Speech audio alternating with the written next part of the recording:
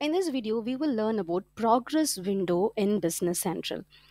So, why do we need progress window? We have pages, right? So, pages are like an interface where you can interact. That is, a user can interact with the Business Central. But why do we need a progress window instead of a pages? Okay, so progress window in the sense you might have seen many times, like if you wanted to display an error message. Okay, displaying an error message, displaying a simple message to the user, or displaying a confirm message to the user, like asking yes or no, getting a value, like getting a response like yes if you want to continue, or if they press no, they cannot continue further. So this is what the three types of progress windows which we have in Business Central, that is error message and confirm message. So we will look into one by one. So there are various situations where we want to use these dialog methods like instead of a pages. Okay, there is a progress window. And why do we need these dialog windows is what, if you want to display a window that indicates the progress of some processing that may take a long time. For example, if you are clicking something, okay, and if you have clicked some link and it is taking a longer than usual, then you have to display a message to the user that sorry, it is taking longer than usual, so please wait. If you wanted to wait, please click okay. If you wanted to leave, please click cancel. Okay, so this such thing. Or if you want to stop the running program to display an error message, if you have stopped something, okay, you might have faced this in Google browser or something, no, sometimes suddenly it will prompt a message like it is not working or it is idle, so if you wanted to wait or if you wanted to cancel. So this is like a error message. Okay, and if you want to make the user to confirm a choice before the program continues, then you will be using this. Okay, so we'll be using this, that is the best practices of messages. Like if you wanted to write a message correctly according to the grammatical rules of the language, you can use the backslashes. Okay, like if you want to make the breaks in the message, you can use multiple, like you can write all message only in one line. So like if you want to display all these prompts, like if you wanted to display a message, that message should be very precise and it should reach the customer what you're trying to convey to them. Okay, you should not write a big paragraph on the message. Okay, so we'll be creating a message. So whatever I told, no, like we have various methods to do this. So we have one is what message, we have a message function in order to display a message. Okay, we have a message function, we have a error function, we also have an error function, and we also have a confirm function method. So you can take it in any way. So anyhow, no, this is a method, error, confirm, so whatever it may be. So these three progress windows we'll be using. So it's a very simple page which I have created, and this is a very simple page. Okay, so this is a progress window and I made it as a card. So here you can see that I have declared all the required variable, like a text, number, decimal, and text, which should be displayed in the message, that is label, and the label, another label, third label, and it's some question, the boolean, the customer name, and the next label, and the job queues. Everything I have created. This job queue is the coordinate which I have created in the previous video. You can just go ahead and check it. So now we are going to see three progress windows. Okay, so first window is what the message. So message is the method which displays a message in a window that remains open until the user chooses the OK button. Okay, until the person chooses the OK button, the message will remains there, like a message window will remain there. Okay, so there will be a button over there. So the message is very simple. Okay, simply you just wanted to click message, that is you have to call the function called message, and inside that you can pass a string directly. Okay, so this is how we'll be using the message functions there. So how these message functions usually work is what, like So here you can see this is the progress window. I have these three actions: message, error, and confirm. So we are in the message block. Okay, so if I click message, you can see that you have a window, that is you are using a message. Okay, you are using a message and it is having only an okay button here. Fine, so it's having a okay button. Until you click okay, this window will be there. Okay, you can see this window. Okay, so the message methods run asynchronously, which means that the message isn't run until the method from which it was called ends or another method requests the user input. So the method is useful for notifying the user that some processing has been successfully completed. So you can use this if you wanted to show that the processing is successfully completed. You are using message. Okay, so click OK, and then you can see here that I have, after this is what the first message I have displayed. So you're using the method, and then the text I have used the name and the number. So this is the text. This text is 000 is what the variable which I have created. You can use message window to display the text and numbers.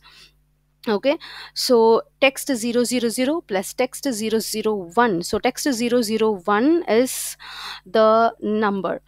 Okay, and then I have used percentage one slash. Okay, percentage one, it will retrieve the value of that. So the percentage one is what the text 001 and text 002, the text is, okay, the text is what the Dr. Gomati. So it is displaying the message Dr. Gomati percentage 2, and I am also displaying this particular text. Okay, that is a Dr. Gomati. This is what the text here. Okay, and number and slash, which means that it will take you to the next line, backslash, and it is ending up here. So you can see here that until I press OK, you can see that this message will be there. So this message function we usually use to in order to display some message to the user. Okay, so unlike the progress window, the message method doesn't require that you first declare a variable of the type dialog. The message method creates a window of its own. Okay, it will create a window. This window is created by the message dialog itself. Okay, and you can see here that next one is what the confirm action. Okay, this is a confirm action. So you can see here that I have used the image confirm action, where this image you can find it here. Okay, that image is the parameter which you can use it for creating an image for your action. Okay, this is what the confirm action here. And if I click here confirm, you can see here that this is a confirmation dialog box. Exit without enabling the customer name Dr. Gomati. So here you can see what we have did it here. So here I have used a trigger on action, which if you click on that particular name, you have the customer name and the question. So question type is what text 003, exit without enabling customer name. So this is what the question which I have used it here. Answer colon dialog. So this is what the method dialog dot confirm.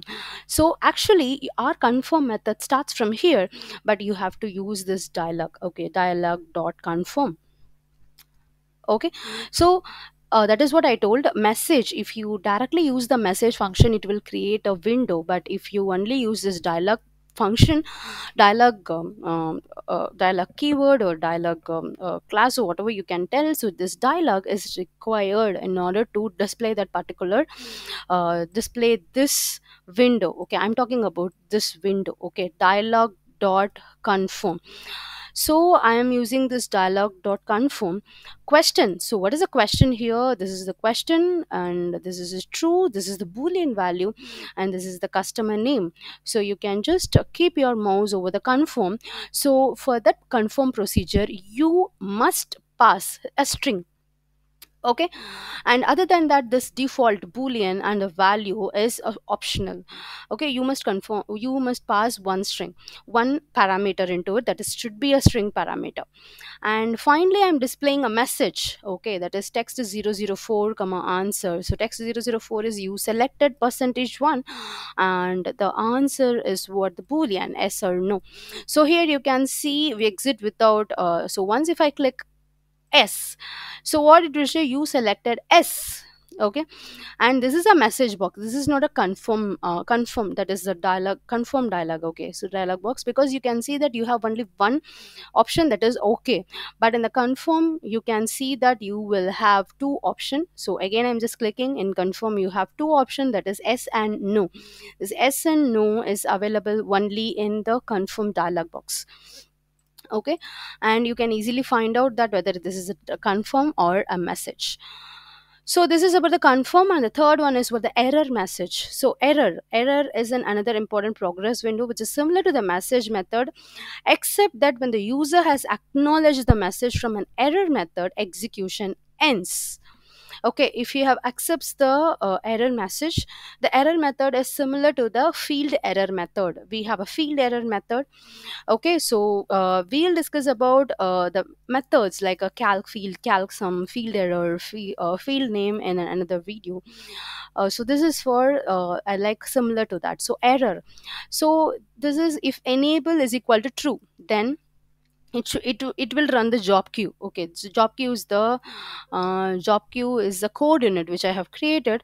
If I haven't enabled this particular this, okay, so I can show you. So this is the okay, so if this is what the one which I'm talking about. Okay, if I enable this, okay, if I make this true, and then if I execute the error message, that will not show the error message. Okay, but if I didn't enable this, it will show an error message. So now I haven't enabled this, I'm just going to execute the error.